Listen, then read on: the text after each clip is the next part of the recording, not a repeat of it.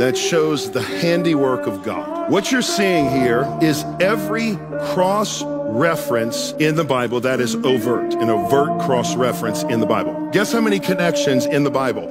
63,779 connections in the Bible. If this was the work composed by one man, we would say this man is a master. He's a master composer. The problem is, this is written by 40 different men over 1,500 years on 3 continents, Europe, Asia, and Africa, in 3 different languages, Greek, Hebrew, and Aramaic.